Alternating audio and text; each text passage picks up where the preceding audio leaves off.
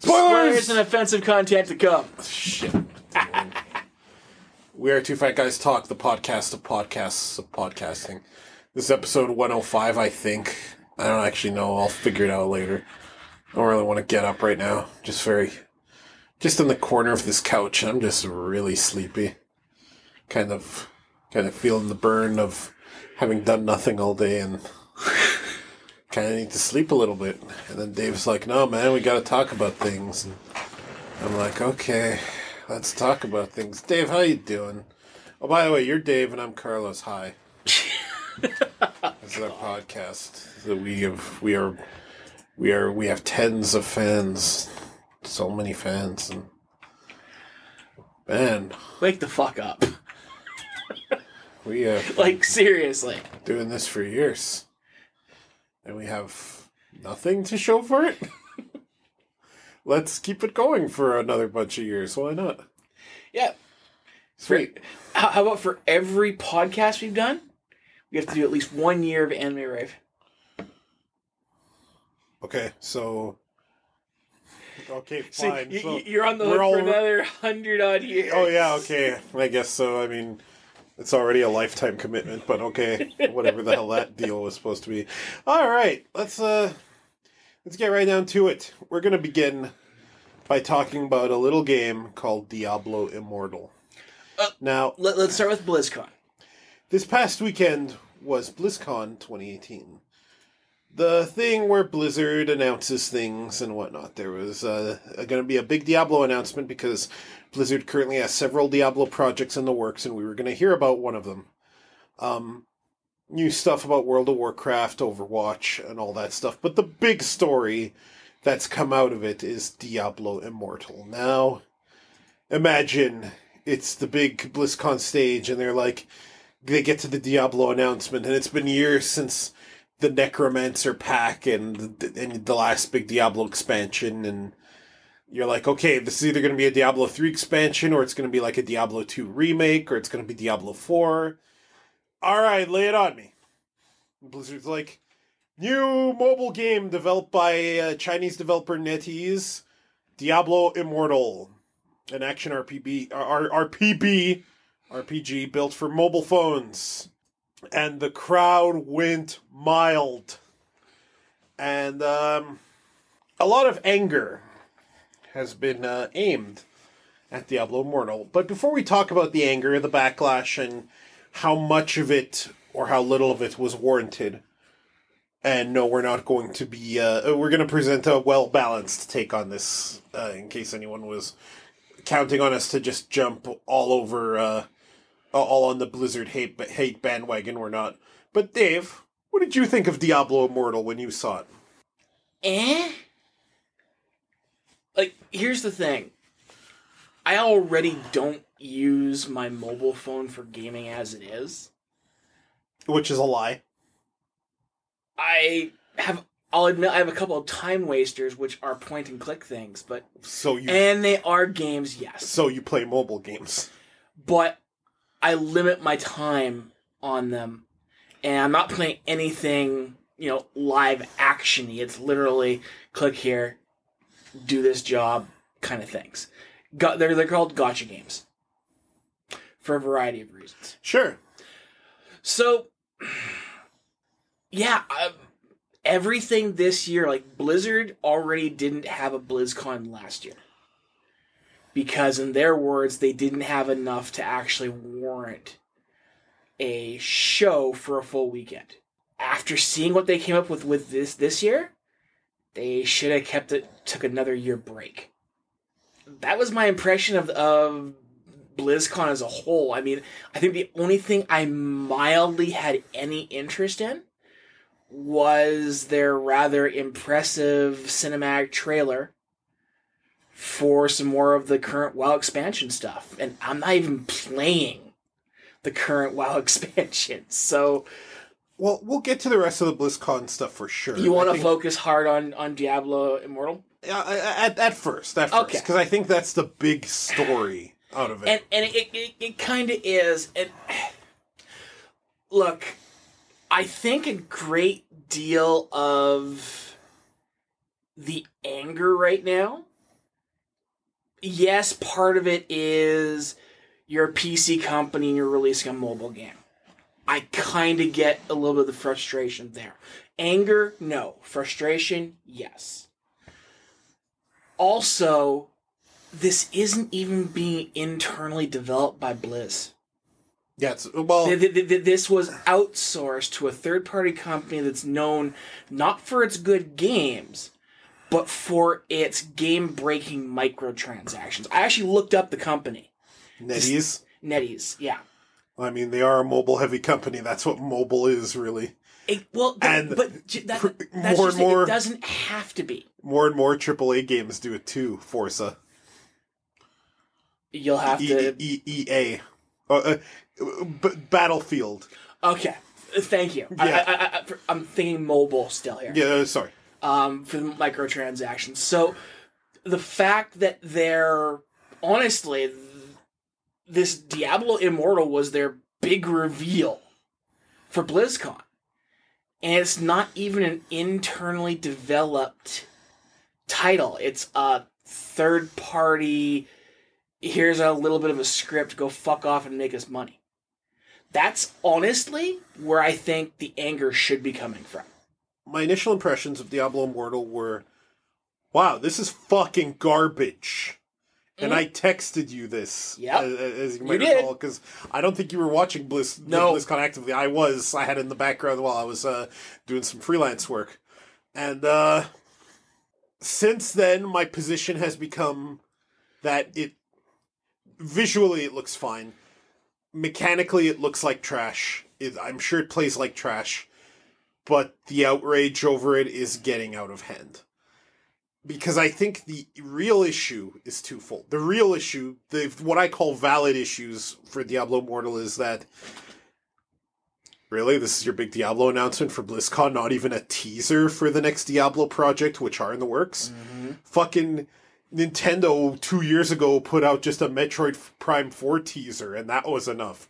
Just a fucking logo, Diablo 4, would have quelled a lot. And the other thing is that, ultimately it's an action mobile game, and I've never been a fan of those because I don't feel the mobile platform does that well with touch controls. There are some mobile games I've enjoyed, even RPGs, turn-based ones. Mm-hmm. I think turn-based RPGs have a real home on mobile, and that they haven't been touched, and they haven't been done enough. Like, some of the Square ones are good, some of them need work. Vey is my example. I think Vey, which was an old Sega CD RPG that was translated over to iPhone and then other mobile devices, super good mobile interface, super easy to play on mobile. If this had been like a turn-based Diablo thing with, and it was a truly different game, like maybe something akin to like a dark comic book with nifty hand-drawn art, and it was like an adventure, a turn-based game for mobile, maybe that would have been a little more interesting. But what we got instead was something that looks kind of like a watered-down D3 on mobile, where it's going to control like garbage. And I think that's a valid issue to go, nah, these games suck on mobile, and the fact that this was the Diablo announcement sucks. Fuck that. Those are, I think, valid reasons. What I think are invalid reasons, sorry, I'll finish up real quick, is, I can't play this on PC Gamer Master Race. Fuck everyone who has that as their complaint. I need to counter that last part. Now, yes, the whole PC Master Race stuff, people can be irrational and everything else. Extraordinarily irrational. Yes. I'm not going to go there because I think that's stupid. Sure. Even though I will wink and nod at it for, some graphical stuff and everything else in some games I like to be able to improve. That's not...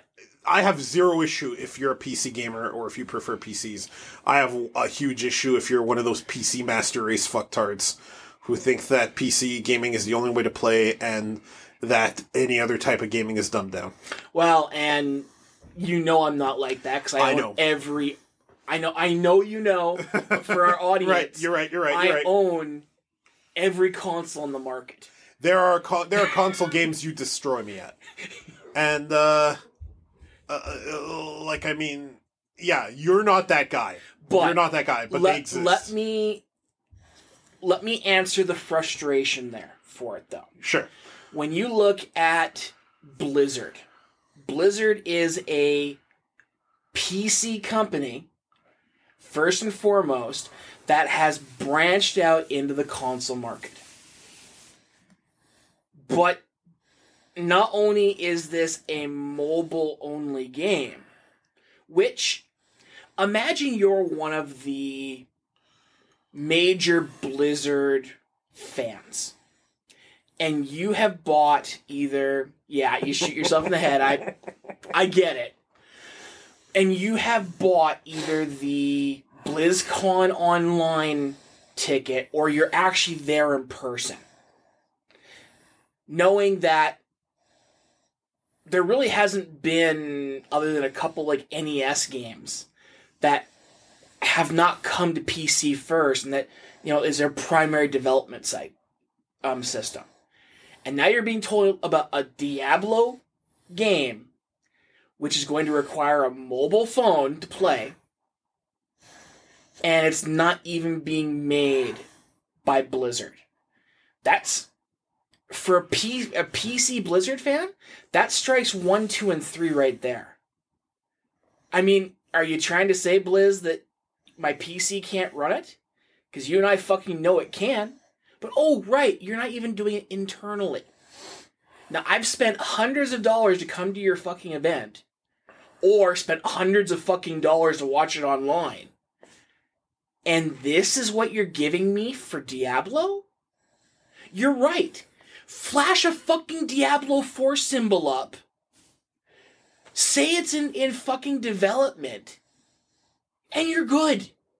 But this was your goddamn highlight of your event. A mobile game you're not even making.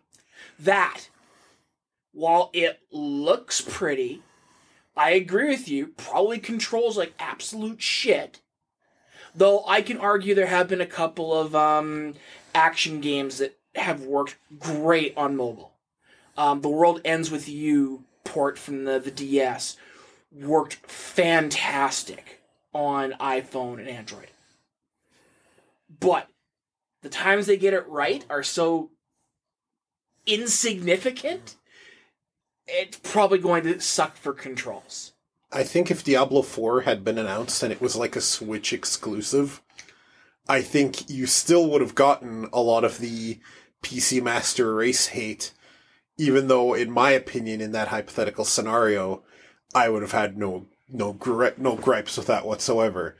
Because while I completely agree that it's not a Blizzard in-house thing, and it's a mobile game, which is not really well suited to this type of game, that platform, at BlizzCon, of all things, the part where it's like, I don't think every new Blizzard game has to be on PC. I don't think it's insulting to fans at all that they put games on a different platform. This is what game companies do. Exclusivity's a thing, and sometimes they decide, you know what, we want games to be on this console, no ands, ifs, or buts. That's where it's going to live. And I get that. And if Diablo 4 had been announced and it was like a Switch exclusive, I think you still would have gotten a lot of the vitriolic and, quite frankly, unfounded hate that has been flung Blizzard's way by a lot of the PC Master Race types. If it had been a Switch exclusive, I think they would have burned down the hall. Sure, maybe, but they would be in the wrong. Oh, they still are. I think ultimately the problem isn't that it's exclusive to a platform. The problem is that that platform's not really great with that type of game, and that this game is not really a flagship. It's kind of this in-between thing made by a company that's looking to do microtransactions that looks like a watered-down version of a game that we've been waiting for another expansion for. That's really what I think is the issue. But that's kind of what I said. Just No, it is. And here's the thing. Yes, your fan bases are toxic. We both know this in almost any fan base. Yep. So I understand the frustrations on that, but it's the frustrations of, a decent amount of the fan base. I'm not talking like the morons that are, we need to burn down Blizzard because they're doing this kind of shit. The fanatics. But No, even for the fact that it's on a different system. If it had been on Switch for this mobile game port, I don't think there would have been anywhere near as much. There still would have been some, because there always is. But if it had been PlayStation, Xbox, or Switch, you probably would have had less than half of what we've currently got. Oh, you would have had way more than half. I don't think so. PC gamers are fucking nuts. Like the hardcore master race types. These are people who have never really had... Like, these are people who are... PC gaming's way more expensive than console gaming. It always has been. Mm-hmm. It's just the nature of it. And what that means is not all PC gamers are like this, but a bunch of them are people who have never wanted for money ever. So they don't understand things like not everyone can fucking afford the kind of gaming PC you'd need to compete with just buying a console. Mm-hmm. So what this leads is to a fan base that is very entitled.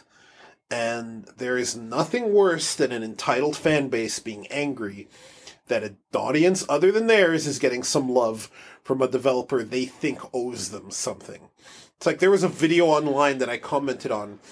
Some fucking guy who makes a bunch of clickbait YouTube videos posted about how Blizzard was taking down comments from their YouTube channel that were crapping on Diablo Immortal.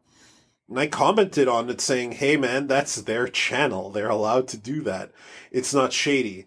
And of course I got a bunch of fuckwits coming back being like, oh, well, no, that's disingenuous. You should want to hear opinions. And I'd be like, no, actually. If my channel, my rules, their channel, their rules. They don't want to see the dislikes there. They don't fucking have to. And that's the thing. PC gamers are not entitled to a new Blizzard game. Blizzard can make a game for whatever fucking audience they want, including if they are literally just targeting mobile users. They're allowed to do that. They are absolutely allowed to do that. And for as shitty as Diablo Immortal looks, as much as I wish that wasn't the big announcement, what's worse than that is the reaction of the fan base. That's why I kind of softened my tone, because that fan base is trash. Hardcore Blizzard fans are trash. I can tell you that absolutely. I play WoW. I can tell you a little bit about hardcore Blizzard fans. I play WoW and Hearthstone. Oh, I know them. But still, that reaction was awful. I think the hardcore ones, yes, but I understand the frustration. Oh, sure. Me too. Me too, because Diablo Immortal looks like a shitty game. It looks like garbage. I am still kind of upset that we got nothing else other than Diablo Immortal for Diablo. But, 'tis what it is. Like BlizzCon this year, seeing what came out, yeah, they should have skipped another year. While we're on the topic of Diablo, Kotaku was reporting that apparently Diablo 4 was going to be announced, but relatively recently, Blizzard decided not to because they did not have a demo or feel it was ready to show. We talked about it, about how we thought they could have even just put a little splash of the logo, and that would have been enough. But Blizzard, if nothing else, for better or worse, Blizzard sticks to their guns when it comes to what they feel is ready to show. Now, what do you think of that? They didn't have a demo ready, and they didn't want to just show a splash screen. Do you think that was the right move? No. And again, this comes from my dislike of Immortal, granted, but the time they put in to do a presentation for Immortal, they probably should have put into doing a 10-second teaser video like Blizzard does. Splash Diablo 4 on it, or whatever the title is going to be, and say, coming when ready. Sure. If they had done something like that in addition to Immortal, probably wouldn't be having all the outrage. But again, if I'd have paid to go to or watch BlizzCon this year, I'd be pissed. I should note that, again, this is a Kotaku report, and Kotaku's reliability is non-existent. But I've seen this corroborated by people I do believe. A number of different sites have run it. Yeah, I've seen enough to make me believe that D4 was going to be announced. and that they're just Blizzard themselves saying they have several Diablo projects. You don't have several Diablo projects, and the next numbered Diablo is not one of them, right? So I mean, I completely believe that was the case. It just timing is garbage, and I feel for the developers, even though they said some real garbage things like "Don't y'all have phones?" That's really dismissive, It is. and I don't think that's the right thing to tell people. Don't y'all have internet connections? Yeah, exactly. Xbox did it. Yeah. That's very dismissive and very entitled because no, not everyone has a modern phone. For any number of reasons, people might not be able to afford that. And you might ask, well, they can afford to go to BlizzCon. You don't know if that's just someone's savings and they desperately needed a vacation. And that vacation was to go see BlizzCon so they could take their mind off their lives. And somebody may not want a freaking modern phone. A number of people still buy the old style phone is for a phone kind of thing. You can do basic text messaging and make phone calls. Not everybody wants a multimedia computer as their phone. Yeah, and that's the thing. That is an extremely entitled thing to say. That's as entitled as the PC gamers I was just deriding. For a developer to say that is extremely entitled. I guess we can talk about other things that were BlizzCon if you want. Is there anything you care to talk about? Because WarCraft III Reforged? Okay, no, get heated about Diablo and forget some of the good things that came out of it. So, yeah, Reforged.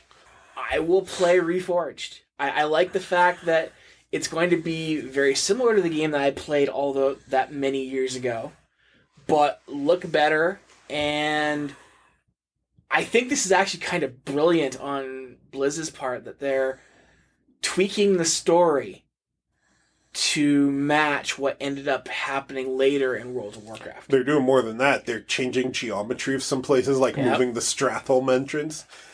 I didn't know this, and I told you about this earlier. I didn't realize WoW was built on the Warcraft 3 engine, and that it was that this engine has gotten so much mileage. But it's smart. They literally can plug in all the improvements they made to that engine back to Warcraft 3, polish it up, and it's not... They don't have to port as much as you might think. A lot of the old code is still running it. So, I mean, it looks good. I'm not RTS guy. I suck at them.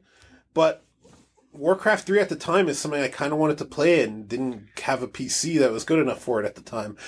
I think I'd like to play Reforged. Just for the campaign, really. I'm impressed that Blizz is using the same launcher as Warcraft 3 itself on the Blizz launcher, so that if you have old Warcraft 3 or Reforged, you can play multiplayer between the versions. Yeah, apparently custom maps are all supposed to work in the new version, which is amazing to me. Which makes sense, because they'll both have the same balance patches. So they're not adding units, they're just balancing and changing things around. So maps won't get broken by the new stuff. I like what Blizz is doing that, or how Blizz is doing that. It also tells me that Blizz, if this does well enough, could do more strategy games based around maybe even what's happening in World of Warcraft. Yeah, it'd be nice if some of the extras, a Warcraft 3 Reforged expansion, took you on iconic battles for a while, like you just said. What if I'd love to see a real-time strategy take on what the fuck a Draenei unit is.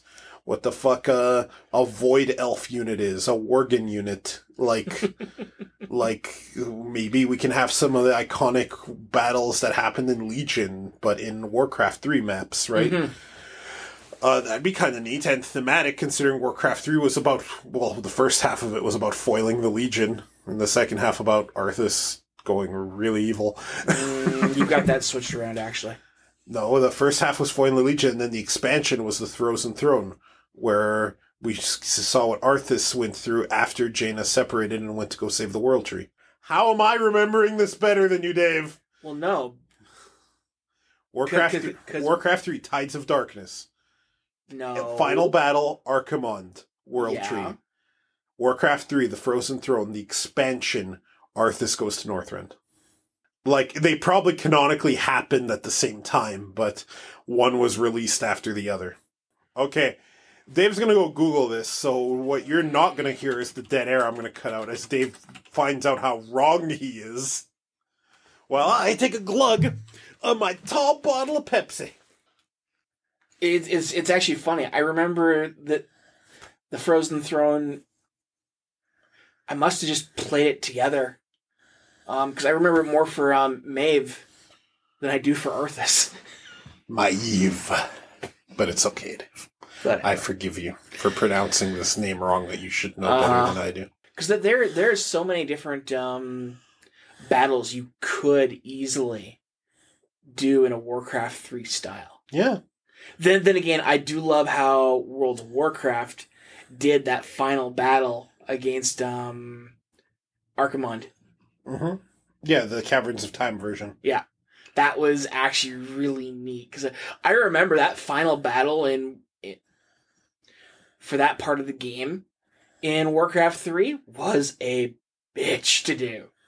Because no matter how you played it, that battle was going to take 1 hour.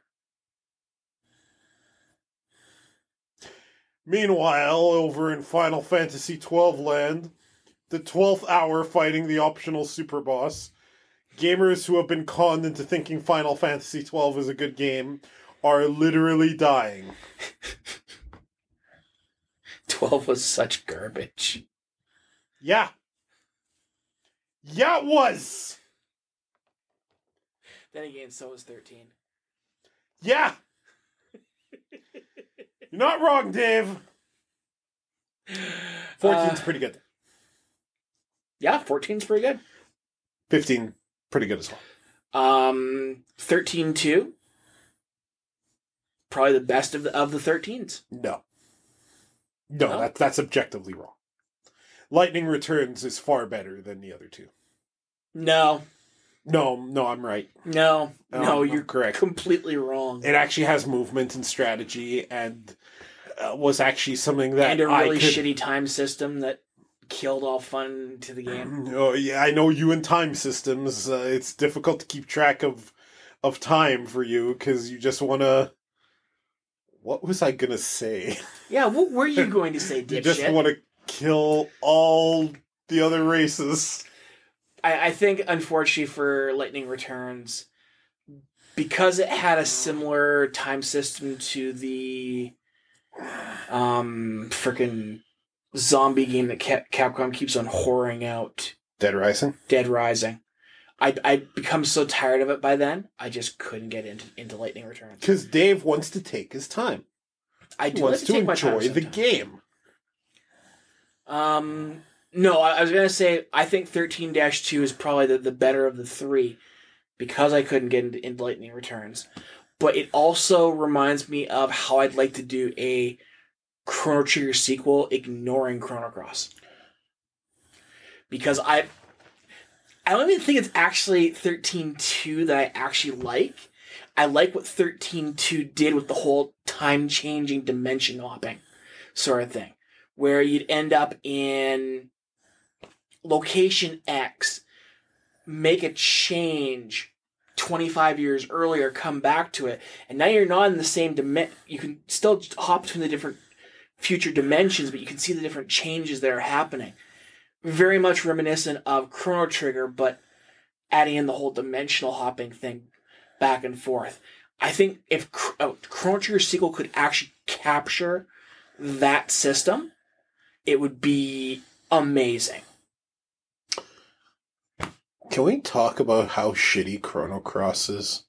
Can that be a section of the podcast from now on? Every episode has a section called, and this is the part of the podcast where we fucking shit on Chrono Cross. Well, that game made you stay in Lynx's body for 70% of the game. And it wasn't even fun. Character-driven narrative where they give you 44 characters, ruining the character-driven narrative. The worst combat system, the worst possible sequel to Chrono Trigger. The worst thing you could do in a sequel like this would just kill off all the old characters and then don't resolve hanging threads and make more. The worst final boss, Masato Kato is a talentless hack.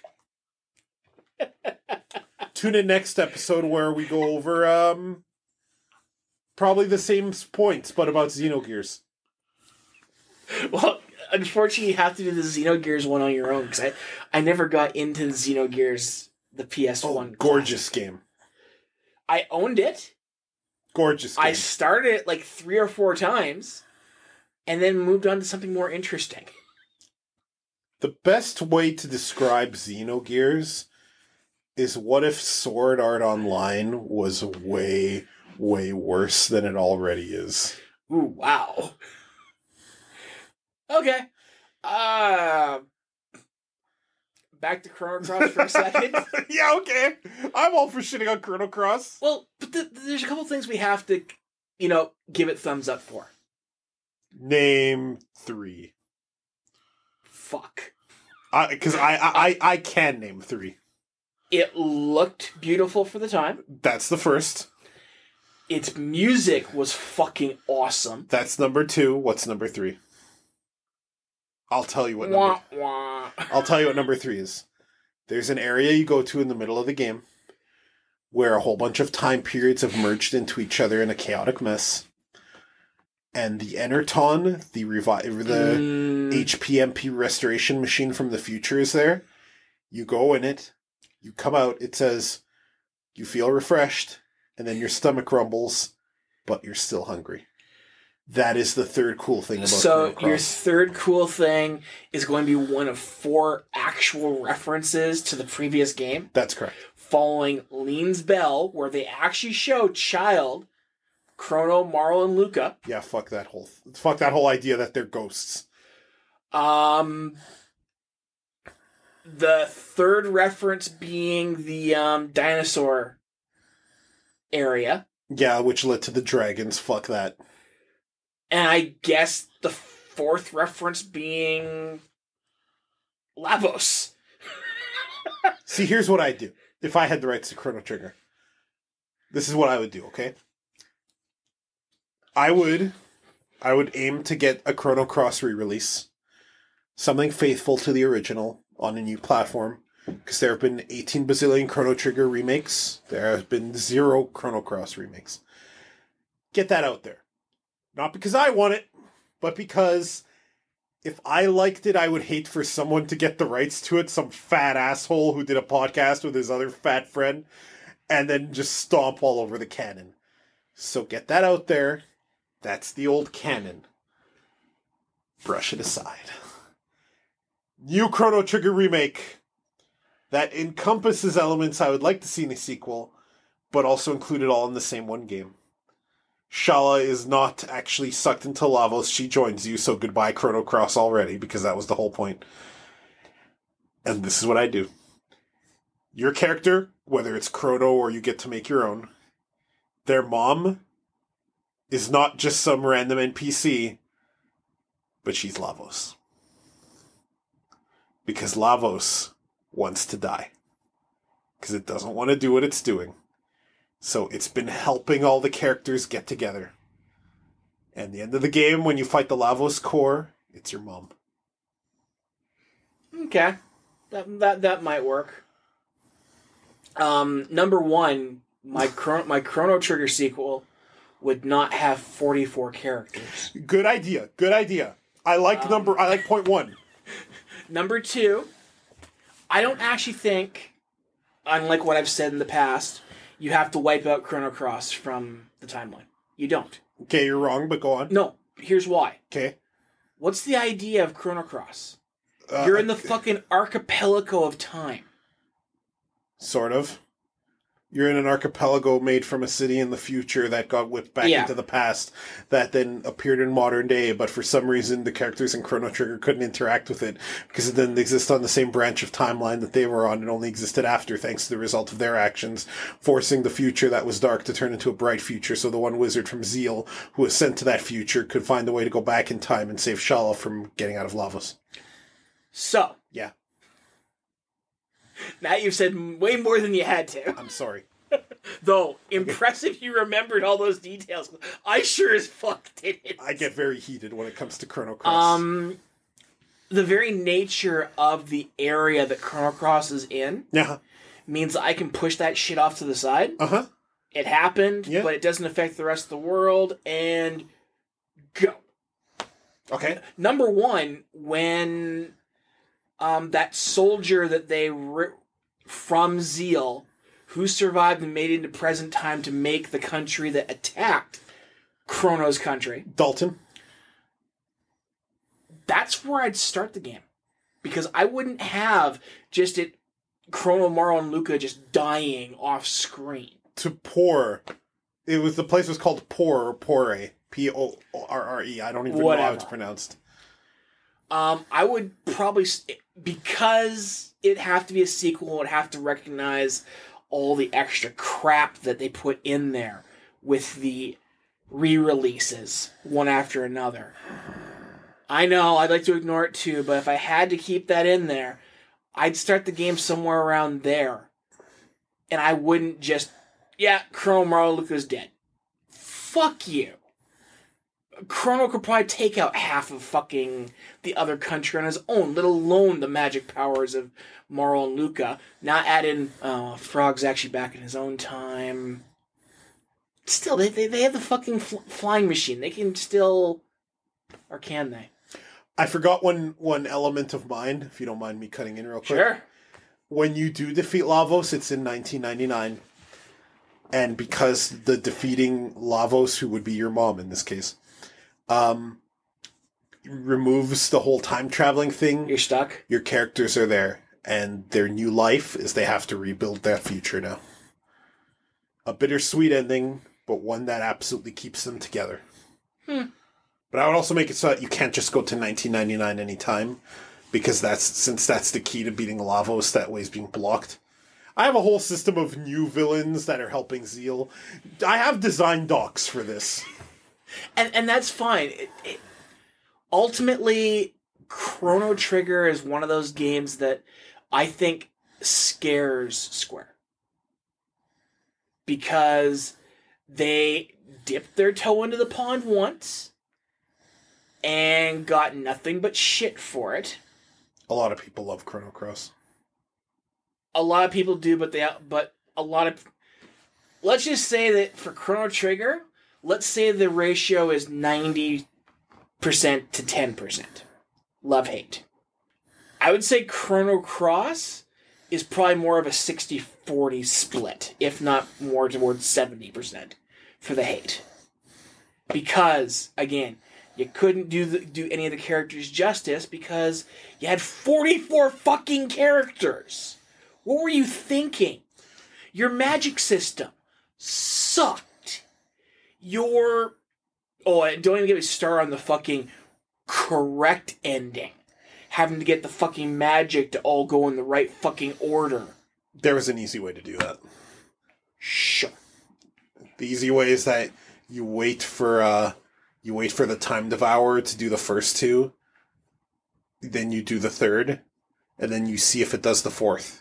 Because if it does the fourth, you can get all the rest before it acts again. Still stupid. Nothing but asinine. And, of course, we kind of have to mention the fact that the correct ending had Shala in fucking Tokyo. People can't see this, but I am flipping off the microphone. That is aimed squarely at Square. Anytime your ending is, to quote Matt during the God of War playthrough on Best Friends, when the ending or any part of the game is modern day, it's stupid. It's the worst. Except if Kratos got sucked into modern day, I would have laughed, because that would have been hilarious. They didn't go to modern day in Dad of War. Okay. Dad of Boy, sorry. Thank you for... You had me worried there for a second. They got sucked into some portal, and then Matt was like, modern day? Oh, God. Also... You know what game did do that? Lords of Shadow. Uh-huh. Remember the ending to Lords of Shadow? But still, it's just... Anytime that you're ending to a game, you have to rely on real-world footage and character dressed up as your character walking around modern day, you done fucked up. Also, for no reason, Shala's blonde. Yeah. Yeah. Anyway, we'll come back to Chrono Cross next time with other things. This has been our segment about how Chrono Cross is shit. What did you think of this segment? If you agreed, let us know. If you don't agree, fuck you. Hey, don't flip off our tens of fans. They know what they did. God. Well, you know what you did now. It's time for Smash. Yep. Latest Smash Direct, the last one before the game's release came out. We saw 3 new characters. Ken, an Echo Fighter for Ryu. Incineroar, the fiery Pokemon who I like. I'm glad Incineroar made it in. And Piranha Plant, the character that the more I think about, the more I like. Dave. You know what? Now that Piranha Plant can move the way it does, Yeah, huh? they've basically...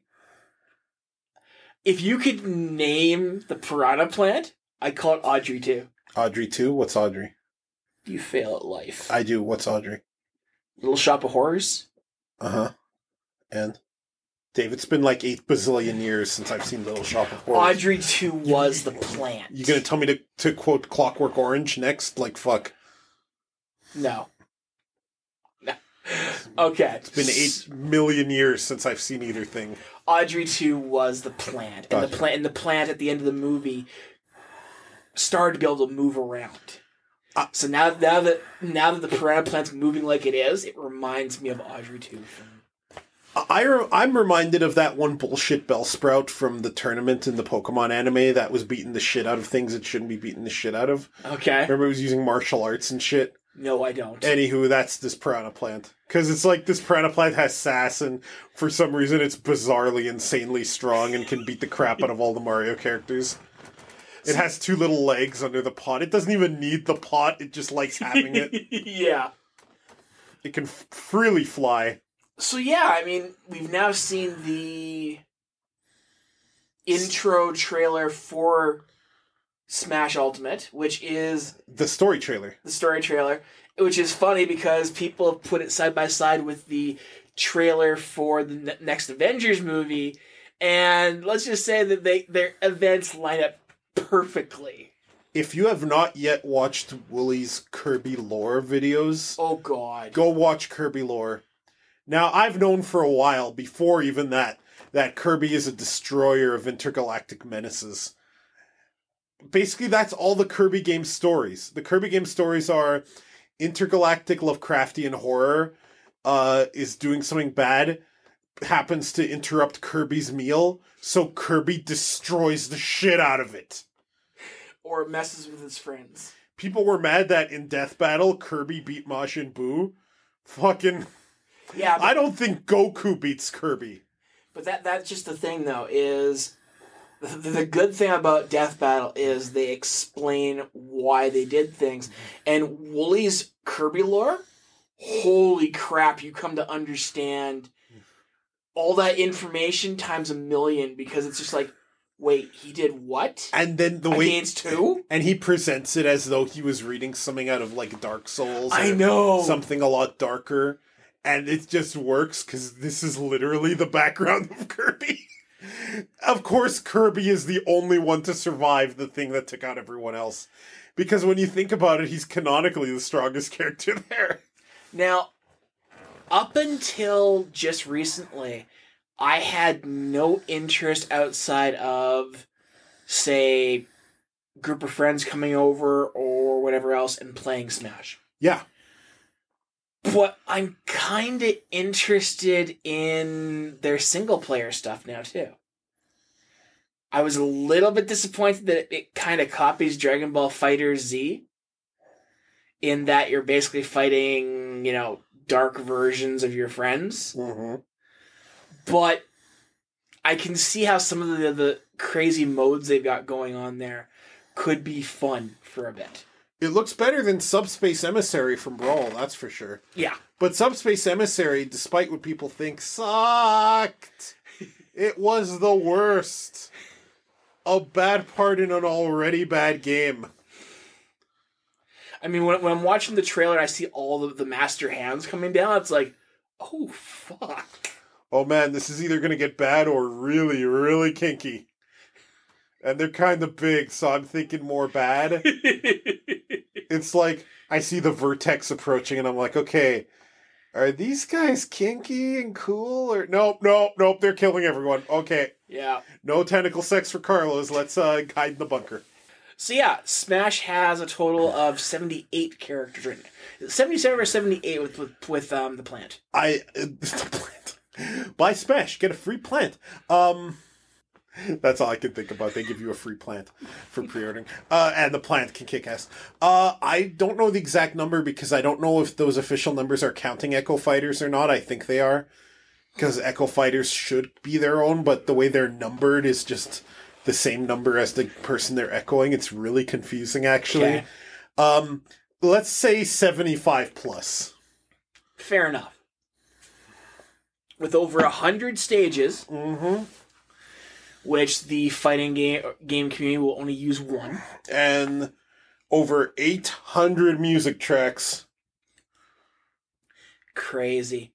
But no Waluigi yet. Well, he's an assist trophy. He was revealed very early as an assist trophy. It still pisses off people who want Waluigi as a fighting... You know who doesn't want to be one of the main fighters? You. Waluigi. Why? Waluigi has zero interest in fighting. What? Why? Exactly. He only ever appears for the sports and for the parties and the kart racing. You know why? Because Waluigi is only interested in that part of Mushroom Kingdom life.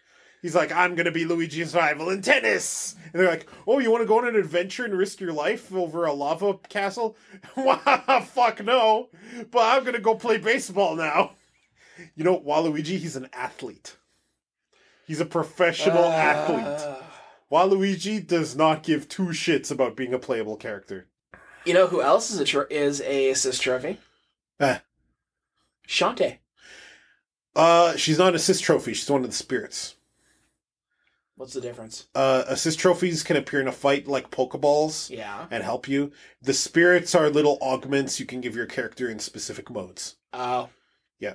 The fact that she's in the game at all is pretty amazing. Kind of like the Shovel Knight assist trophy. I hope that she ends up being one of the DLC, because I was kind of hoping she was going to be one of the characters, to be honest. A lot of us were. I mean, just for that, I'm thinking about supporting the game. Because Shantae's there. I'm a little disappointed Shovel Knight's just an assist trophy, but it's pretty amazing that he's there. Mm-hmm. I mean, I kind of hope a Microsoft rep makes it in, just because Microsoft really wants a character in. They really badly want a character in. Well, and it's not that Nintendo and Microsoft haven't been playing nice. Yeah, they haven't. On a few things, especially giving Sony the old bitch slap for no crossplay. Yep. Hey, man. I would love to see Master Chief in Smash. Mostly because I've wanted to see Master Chief in Smash for a long time. Partly because it'll piss off Nintendo fans. Another really shitty fan base. But yeah, Smash is looking good. Coming out soon. Next month. December. Yeah. Pretty much the only game in December, other than some indie Steam games, that I've really seen that I care about. Like, December's a really dead month for new games. I haven't really been looking. But I'm very picky when it comes to games these days. I'm not really following the trends. I'll see E3 just more out of curiosity than anything else, but that's about it. Oh, I realize. Mm-hmm. What else? I mean, the big ones, well, games coming out this month that I may or may not get. We got the new Pokemon game on Switch. Yeah, Let's Go Pikachu and Eevee. We've also got the SNK Anniversary Collection for Switch. Yeah. Which has one of my favorite games of all time, Crystalis. Cool. I just don't know if it's worth it just for Crystalis. How much is the collection? I think it's like $40. Is it $40 American and therefore $180 Canadian? Or is it $40 Canadian and therefore 3 cents American? I think the latter rather than the former. Gotcha. Just ship it from America. Even if the shipping's $38, you're saving $2. Something to bring up. Switch having a version 2 coming out next year. Oh, is that official or a rumor? No, that's Nintendo has said so. Oh? Well, guess I'm glad I waited. I'm not. I'm pissed. Is it a better version? Iteratively better? Like PS4 Pro? Or is it just the same Switch but smaller? Which honestly, I'm looking at yours and it's already pretty small. Smaller wouldn't be an upgrade in this case. But hang on, is it a better spec system? That Nintendo has not yet given us on, but I'm hoping it's more of the upgrades we saw in the PS2 era, where it was just a little bit better because they could do things a little bit differently, rather than a Pro or like a 1.5. There was iterative improvement. You needed a later PS2 to play games an early PS2 couldn't play? But if you had a Gen 2 PS2 versus a Gen 2 PS1, it may have more RAM. It may have had a faster CD-ROM drive. It could have had better specs. Gotcha. That's all actually all in the whip. If that's all it is, whatever. But if it's like, Donkey Kong Country, The Wrath of Khan, it will only play on a 2019 Switch and not a 2018 Switch. That's what I'm worried about. I'm worried about a new 3DS versus the original 3DS happening to the Switch. And that would be all levels of bullshit. Well, because Nintendo's been willing to do it on their portables. Just totally tell fuck off to the early adopters. Because they've been willing to do it there, and because they consider the Switch to be a portable system, I can see them doing that. Something Sony and Microsoft have taken to heart too. But even then, yes, the game may run better and may look better on the Pro, but you can still play it on the original. It's all the same bullshit, though, honestly. But it isn't, because remember, again, calling Nintendo out on this specifically, Nintendo has games that they released after the new 3DS came out that only work on the new 3DS. Yeah, because it should have been called the 3DS 2 or something to that effect. Because it literally is a newer system, right? Newer spec that they ignored. Even though it was a really good system, I really like the new 3DS. So do I. I've 3D that actually works. Oh, that was so nice playing both Metroid and finishing Zelda on. Mm-hmm. I stopped playing Zelda because I couldn't handle the 3DS of the original 3DS. And I didn't want to turn it off because boss battles were awesome. Yeah. With the 3D working. The new 3DS really realized the vision and then got abandoned. It's like the one time one of Nintendo's janky, quirky things worked to my favor and they abandoned it. Though, according to Nintendo, they're still supporting the 3DS with new games. They are. They just don't have 3D in a lot of them. Because a lot of them, they want you to run on the 2DS XL. So, what if the next Switch is a combination Switch 3DS? No. Dave, for people who can't see, when you did that, your eyes turned red. And I think you're crying blood? But in a badass way? Dave, wipe your blood eye, please. No, bad. Because not only would that make games portable only, I don't think Nintendo's quite that stupid. I mean, the Switch is supposed to be both a portable and a TV game system. Making it portable only would piss off a lot of people. What if they make the Switch Jumbo, where it's exactly like the Switch, but the screen is 40 inches? I think they call that a TV. Sure, if that helps you. Yeah, Nintendo gets into the TV market with their Switch. How much would that cost? I saw the Jerry Rig Everything video on the Switch, and the screen is a lot weaker than most phone screens. Scratches a lot more easily. Yep. Which makes the dock design, as you've brought up before, just a really bad idea. Yep. Especially seeing as there's actually hard surfaces on, when I put my Switch into the dock, like 5 times I've taken it out, I'm holding it against the wall furthest from me as I slightly drop it in, because there's actually 2 hard mini shelf, plastic lips, plastic right? lips. Yeah. And I'm just like, guys, what the fuck were you thinking? I've got a screen protector on there. Yeah, I think I'd actually use one if I got one. Well, I didn't put it on there. The person who owned it before me put it on there, so easy peasy. But I think I've had it out of there and used it like twice. In my doctor's office. Is it a touch screen? The Switch screen? I don't know. I've never tried pushing on it. Easily looked up 1 second. Yes, the Switch does have a touchscreen. Cool! While you were away there for a moment, let's look up a couple pieces of information. I guess one of the rumored Blizz Diablo projects is a remake of 1 and 2. 1 and 2? Yeah. Because I heard about rumors about the 2 remake they want to do. I know Blizzard has a new classic games department, which is not only overseeing WoW Classic, but also WarCraft 3. So, makes sense. They probably want to remake everything they've done.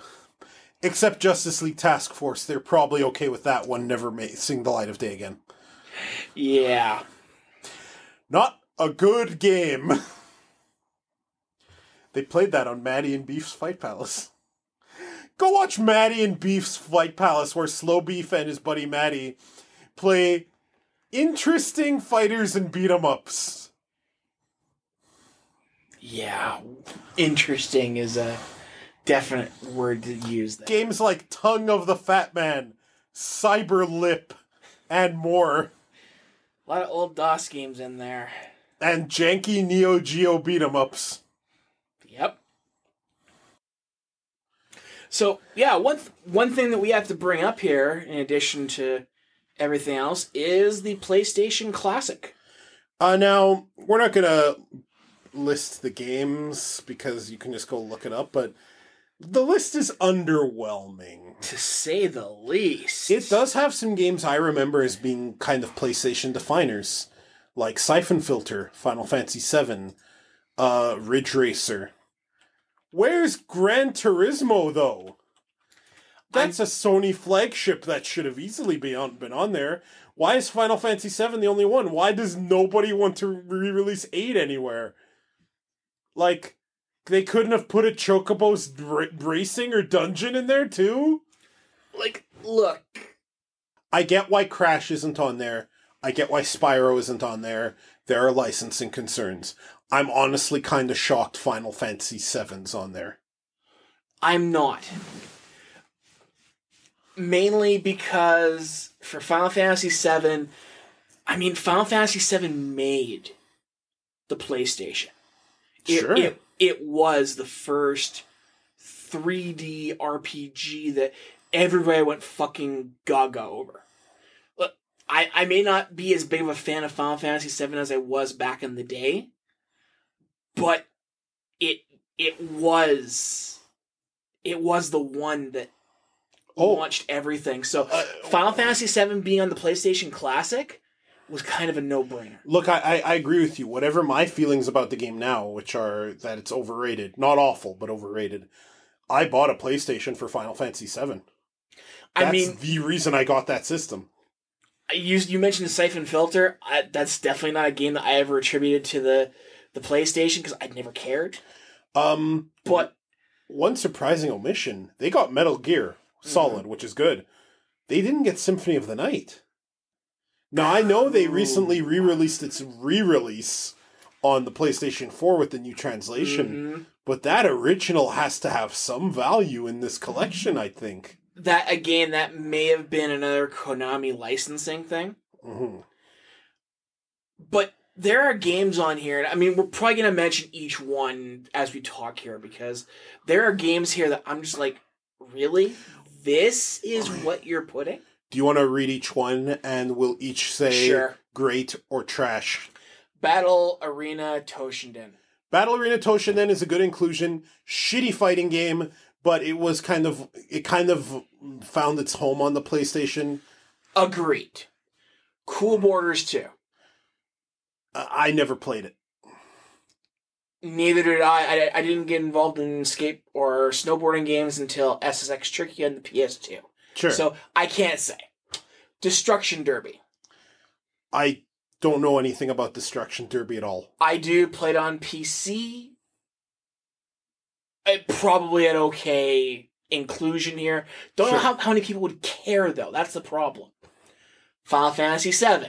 Duh, we just mentioned Yeah, that. we just talked about it. Good inclusion. Nice that you won't have to switch between 3 or 4 different discs. But that also means you can't jank the battle system a bit. That's more of a concern in 8, where I beat the Omega weapon with an underleveled party in one hit. There you go. Grand Theft Auto, the original. Man, yeah, but... Really?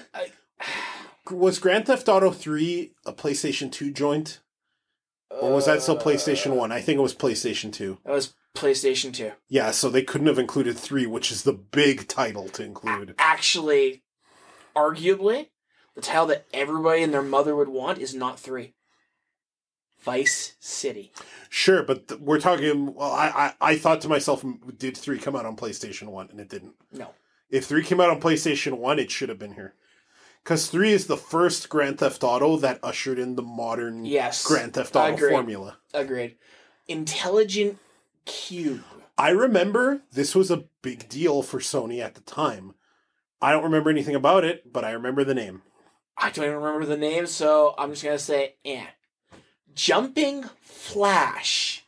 I heard about Jumping Flash as well. Again, I don't know anything about it. I mean, you should be going with titles that everybody knew. Okay, but Dave, we're not everybody. We don't know every pilot in the world. It's possible that everyone else on the planet is excited and we're just crusty and old. Could be. Metal Gear Solid. Good choice. Mr. Driller. I know the title. I never played it. Why is it on the list? Mm-hmm. This made it in over Final Fantasy Tactics? Like... Oddworld Abe's Odyssey. Yeah, I see where that one's there. That's not my favorite genre of game, the kind of out-of-this-world 2D adventure. Yep. But still a very iconic PlayStation franchise. Rayman. Kind of a no-brainer. A good choice, honestly. Resident Evil Director's Cut. Again, kind of a no-brainer. The first Resident Evil, they really should have included too. But this is the Director's Cut. And the remake is coming, so I mean... Still, I mean, it is iconic for the system. I guess. It's actually nice they're giving the Director's Cut, which had the original there. Sure. This one surprised me. Revelations Persona? Yeah, they put the first Persona, which, yeah, I get why it's there. But you know what else was on PlayStation 1? A much better game by the name of Persona 2, which really should have been the one that got in. Ridge Racer. Again, makes sense. Yeah, but Gran Turismo would have also made sense, and it wasn't there. This one kind of surprised me. Super Puzzle Fighter 2 Turbo. The puzzle game. Yeah, they put the puzzle game and not Pocket Fighter. Like, Pocket Fighter should have been there, not Puzzle Fighter. Honestly, put both. Yeah. Siphon Filter. Siphon Filter was one of those, it was made famous by, like, Tom Clancy's Splinter Cell. This is kind of a Splinter Cell style game. And I do remember hearing a lot about Siphon Filter and seeing screens. Not really my cup of tea, but I get why it's here. Same. This one makes complete sense. Tekken 3. Absolutely. Tekken 3, I think, is one of the highest grossing PlayStation games of all time. Probably the first good Tekken game. No, that's not fair. Tekken 2 was pretty good as well, but... I'll take your word for that. Tekken 3 changed a lot when it came to console fighters. It really deserves to be here. Next one, again, makes sense. Tom Clancy's Rainbow Six. Yeah, Tom Clancy's Rainbow Six makes sense. Shitty game, but it Garbage. makes sense. It's a Tom Clancy game. Of course it sucks. And this one's kind of a no-brainer too. Twisted Metal. Yeah. Though, arguably, they should have put Twisted Metal 2 on here, not the original. Sure, I would agree with that. Because 2 was way better in every way. Or both, although there is a space concern. These are CD games, not these aren't games where you can fit the whole library of the system on 2 floppies, right? Like pretty much. And Another no-brainer, Wild Arms. Yeah, well, a Wild Arms surprised me because I don't think it's a no-brainer. I think it's a pleasant surprise. I think I want, if in my dream list, it's Wild Arms is there, but it never makes it, but it did. Well, and I guess I'm looking at it as far as my interest as well as a no-brainer. Wild Arms was one of those, then again, where's my Breath of Fire 3? Yeah, Breath of Fire 3 could have been there very easily. I would have pulled out Jumping Flash and put Breath of Fire 3. Final Fantasy Tactics, I would argue a case for, or Final Fantasy 8. Again, assuming they couldn't get the Crash or Spyro games, but if they could, you know what game they could have fought for is Crash Team Racing. That would have been nice. That really would have been nice. I'm still holding out for a freaking remake. Of Crash Team Racing? Yeah, because Crash Team Racing was a fantastic racing game. I think more so than any of the other Crash Naughty Dog games, Crash Team Racing is the ones where the original mechanics have to work. Yeah. And so I would have rather have seen it as part of this thing. Yeah, I can see that. But yeah, kind of a disappointing list, honestly. Now, I mean, granted, this is coming from RPG players and everything else. And the one guy who liked Air Gates. Yes. God bless the ring. Ear, ear, ear. I love that game. Tifa, who actually wasn't the best character in the game, but she was easily the second best and by far the easiest to use. Yep. Yeah, no, I mean, I look at the library I owned for PlayStation 1, and while being very, very RPG-centric, there are so many classics in there, like Breath of Fire 3, like your Lunar games. All the Lunar games could have been here! And here's why that wasn't possible. Working Designs no longer exists, and the companies that have since done retranslations of the original versions of the games now hold the rights for those translations. So, unfortunately, a Lunar 1 and a Lunar 2 for PlayStation 1 would not have been possible. Hey, Kiki Poe and I were having a conversation the other day, and it started when I asked a question. That's never good. So Galleon was a pervert, right? Yes. Because he wanted to restore Althena, who was reborn as Luna. Yep. But at no point did he need to dress up Luna, who was still a teenager at the time, in what could best be described as a BDSM string outfit. Pretty much. And he also wanted her as in lover. Because was Galleon like, yes, I'm going to turn Luna into the goddess Althena once more, and while I'm at it, goddamn, this 16-year-old's got a rockin' bod. Gotta see some underboob. Pretty much. Did you like my Galleon voice? I did.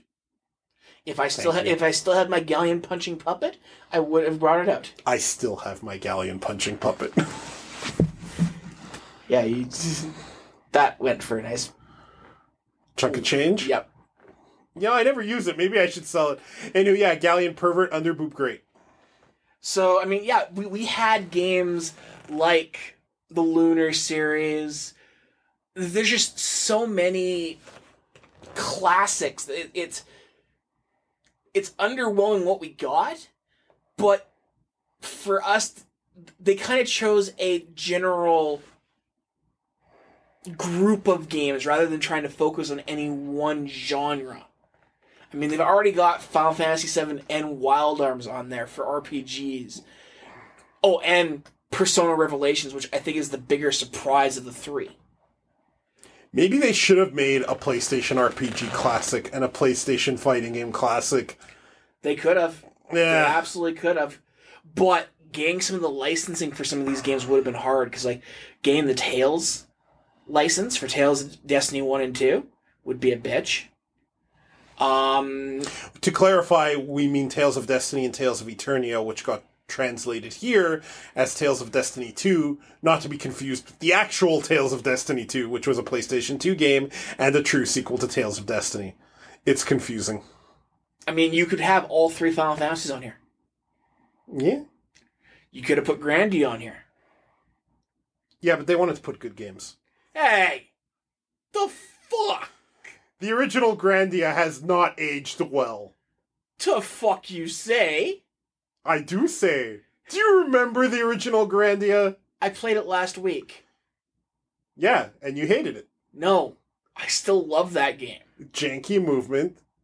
A far too easy combat system. I don't think in the Disc 2 I ever took more than 1 point of damage from an attack. Including the final boss. Sure. I don't believe that at all. No, if we're talking Grandia 3, no, the second half of that game... Then again, I was 20 levels below what I should have been, but still. No, Grandia 1 is not good. I mean, I'm looking forward to the remake. There's a remake of Grandia 1? Yeah. Does that mean we're finally going to get a true sequel to Grandia 1 starring Sue? Who was my favorite character and they got sidelined? I guess they could do further sequels now, as long as we basically ignore Grandia 3 and Grandia Extreme. Grandia 3 was not bad. What are you talking about? It was marginal at best. The worst quality of that game is that it kind of ended a little too quick. Grandia Extreme is trash. I'll agree with you there. And I'm not a big fan of 2, although I know you liked it. Great music in 2, though. Holy shit. Well, I think the music was what makes me think so highly of it. It definitely wasn't the main character. Grandia really... I'm going to give it nods for this, especially Grandia 2 onward. Someone decided, you know what fantasy RPGs have been missing? A fucking metal soundtrack. Get that synth electric guitar out, and let's make a rockin' battle theme. Like, you can say that Grandia 1 has not aged well, and guess what? It's true. I may still have liked what I was just kind of piddling around with it. But I think what I still remember so much of Grandia 1 is the fact that, you know, it was, you got behind the adventure that your characters were going through. When the shit hit the fan, you were, thanks to the animation sequences they had in there and everything else, and the sometimes horrendous dub that was in there. I'm not defending that at all. Sometimes the lines were done okay. Other times it was like, what the fuck did you just say? But I had fun with Grandia 1. It was a nice adventure game. So for me, Grandia 1 will always be better than its sequels. I just tasted Grandia 1 in my mouth a little bit and I threw up a little. Oh, come on. There were way worse games than Grandia 1. You're not wrong. There were way worse games than Grandia 1. And at the time, Grandia was groundbreaking on a number of levels. Sure. It was a pretty good port of the Saturn game, and because of weird RAM differences, people thought it was going to be impossible to pull off on PlayStation, but it worked.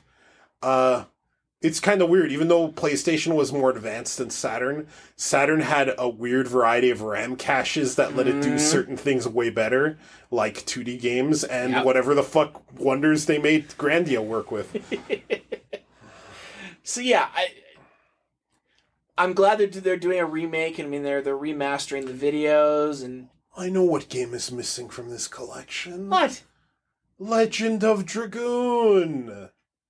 Yeah, that would be a nice one on there, but again, we're turning it into a PlayStation Classic RPG edition. Ba ba ba ba ba ba ba ba. I mean, ba ba.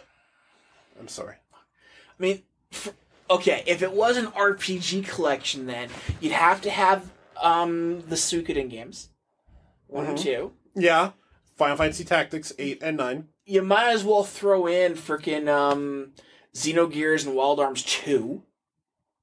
No, Wild Arms 1 is objectively the only good Wild Arms game. I like... including the remake. I like 3. 3 is okay. But I will say, the introduction of 3's battle system and overworld stuff into 1 is what screwed the remake. Oh yeah, like I've played a bunch of the Wild Arms games, and all of them I thought to myself, this is okay, but except for 2, I hated 2. Most of them I was like, this is okay, but it's not 1. It didn't have Cecilia doing her little jig when she won. And then you might as well throw in like Legend of Legaia. Oh man, I would have loved Legend of Legaia. I have a friend who nearly punched the wall over that game. A friend who did not play RPGs. His first major RPG, Legend of Legaia. Objectively one of the toughest RPGs if you don't get the game-breaking point card. Every boss has a party-killing attack. I'm going to guess who that is off the podcast. Yeah. But yeah, I mean, you could turn this into an RPG system so easily. You could. That's not what they were going for. But they could have. They could have done... They could have put the PlayStation port of Doom. The PlayStation port of Doom does some rather interesting things. It's got some unique levels. It's got some colored lighting. A new ambient soundtrack. That would have been a neat 3D shooter to put in there. Yeah. But again, now we're messing with space. This is true. We're messing with space. I'm pretty sure this whole thing fits on a RAM card in the system, because it's probably not a hard drive. What are you saying, that we can't fit games that are like thousands of times larger than even the biggest SNES game? What are you talking about? There was another. There is another. There was another classic style video game console. Was it the Devolver Digital Classic? Because that ended up being that ended up getting Nina Struthers killed again. There's the Commodore 64 one that's coming out. The Intellivision Amico by Tommy Tallarico. A console that I legitimately love the idea behind, where it comes with 2 touchscreen controllers, and you can download an app to make your phone an Intellivision controller. Mm-hmm. I like the idea of that. That should be a game where Point Blank could be rebooted. There's rumors of an N64 classic console. It's gonna happen. Of course it is. Of course it's gonna happen. It's got Mario 64. It's gonna have Zelda Ocarina of Time, but not Majora's Mask. Of course not. Even though it should, it's the superior one. Bite your tongue. That game is hot garbage. I'm sorry you can't handle the concept of a clock, Dave, okay? There's a clock. Did you also look at Mario? Did you play Mario Brothers and you look at the timer in the corner and went, this is bullshit, worst game ever? No. Pretty sure you did. No, I didn't. At the end of Super Metroid, you're like, what do you mean I only got 3 minutes to skip? I want to explore the area. Dude, really? Anytime a timer shows up, Dave just loses his mind. I like your idea of what my hide version. Oh God! If you don't like redoing things, don't ever play Cave Story or Undertale. But I have. Oh, and I was just fine with them. I see. I just hate when the system's bad. So, can we do a whole spoiler cast about Undertale? Not yet, because I'm not done all the playthroughs. Are you doing the genocide ending? I'm not saying. Okay. Other than that, there is one other one that has been rumored. Yeah! That's a Dreamcast classic. That should be easy. There were like 5 good games, so... Hey! Let's see. Soul Calibur, Sonic Adventure 1 and 2. We'll be nice and count those as 1. Burning Rangers... Phantasy Star Online, which you can't really do in this kind of format. And literally nothing else. I can think of a couple other fighters. What was the Rival School sequel? Project Justice.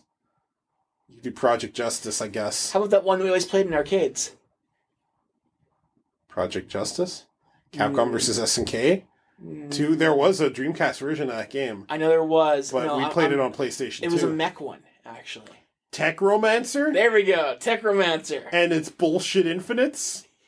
And its secret final boss for the main character, which ended up being a disappointment? I didn't know that, but yes. I discovered it in arcades. I was like, oh, and it ended up being bullshit. Okay. So maybe there would be some interesting choices on it. You know what you could do? You could release that as a disc for another system and it would be a better idea. I'm not even fucking kidding. Look, I love my Dreamcast, but come on now. Ouch. Next, we're going to have the Atari Jaguar Classic with Tempest 2000, Alien vs. Predator, and another Tempest 2000. Don't forget that really bad Doom port. It wasn't a bad Doom port, it just didn't have music. So it was a bad Doom port. Come on. Doom with no music? Okay, so here are the games in that. Tempest 2000, Alien vs. Predator, a second copy of Tempest 2000, and a ROM hack of Doom with music in it. Okay, this is acceptable. Okay, so these are our Jaguar Classic games, and literally no other games. Oh, we're starting to... I think an actual classic version of, like, that was it. Neo Geo Classic. They've released little mini consoles like that can also hook up to your TV. But this is supposed to be a big one. Oh, because that little portable Neo Geo one had like 11 billion games on it. Did it? Arguably a much better value than the old NES, the NES or SNES Classic. Because it had a ton of games on that thing. Huh. It had like 30 or 40 games. It was crazy. Which is interesting, because the PC hardware to actually run Neo Geo games properly, you need a decent system to do it. 16-bit system with a ton of RAM requirements and large cartridges. That Neo Geo X, the little portable, also comes with expandable memory, and you can load ROMs of more games and it'll run off that thing. Huh. That was a value, that thing. Okay. Plus, there aren't too many bad Neo Geo games. Look, the NES and the SNES are the number 1 and 2 consoles of all time. You can argue what order that is. I'd argue the SNES is number 1. Some people would argue the NES is number 1, but they're number 1 and 2. The Neo Geo is not up there, but I'll argue if you randomly grab an NES game off a wall that has all the NES games, there's a 90% chance you grabbed a piece of garbage. On a Neo Geo, I'm pretty sure whatever game you grab, you can have fun with friends right there. Because they're all beat-em-ups, shoot-em-ups, or other multiplayer couch co-op games. The Neo Geo would have been like, if we were the age we are now looking for couch co-op games in the era of the Neo Geo, that would have been our fucking dream. Yep. No, you're absolutely correct, and I don't know if the NES library is quite 90% chance, but we're arguing semantics at this point. The Virtual Boy Classic comes with such classic games like Telero-Boxer, and that's it. They don't like lawsuits. I don't think that's ever going to happen. Today's lawsuit mad days, Virtual Classic would not be a good idea. I've seen Virtual Boy emulators that look decent. And that can let you play in black and white instead of in eye-melting red. Black and red. Honestly, the 3DS could have done Virtual Boy games, no problem. Oh, probably. There were like 2 good Virtual Boy games. The Wario game on it was actually really good. And Telero-Boxer, literally, was a good Robot Punch-Out clone. And that was literally it. Those are the top 2 games of that system. Of like, what, 6 games it had? Like 12, but yeah. Not a lot of games. Tiger Handheld Games Classic, featuring such classics like Symphony of the Night, which was a real thing. I owned Mega Man 2. And Ninja Gaiden. I had Double Dragon. Yeah. I borrowed that and finished that. I had generic pinball. Oh my god. How do we put up with that as kids? Here's why. As much as I agree with James Rolfe's hate for Tiger games, they weren't all bad. Solid state games have been done before. The Game & Watch games, arguably way better. If we want to be real technical, pinball machines are solid state games.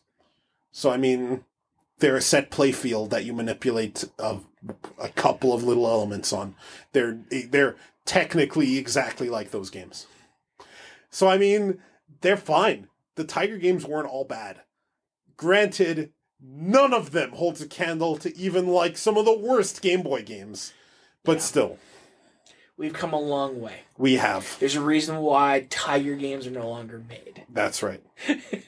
Because they're no longer profitable. No. The libertarian nightmare of 2018. They've moved on to mobile. And not that mobile platform, to bring it back around, mobile's a fine platform for gaming. The problem is capitalism doing the freemium shit. Yeah. I think we're done. I think that's good enough. Okay, bye. Pardon? Oh, right. Our outro. I don't know. My heart's not in the outro today. My heart's not in paying you your 5 cents. Get the fucking outro going. Go to our website, I guess. It's animerave.xyz. It's home of Carl and Dave Anime Rave, the best anime review reaction show on the internet. And this podcast as well. Tune in next time, everyone.